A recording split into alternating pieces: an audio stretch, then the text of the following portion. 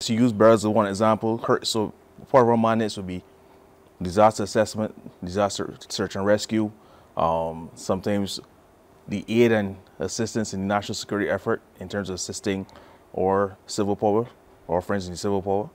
And that's basically what we do every day. You wouldn't see us. What we try to manage is what is happening in our landscape in terms of our threat actors. Sometimes you would see persons trying to deface our networks and our websites from the government perspective.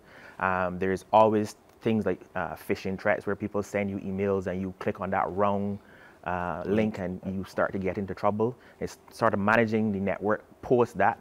We try to do a lot before that happens though. We do a lot of awareness training, and we intend to do a lot more of that awareness training, not only in the BDF, but across all government entities to make sure that people are focused on doing the right thing.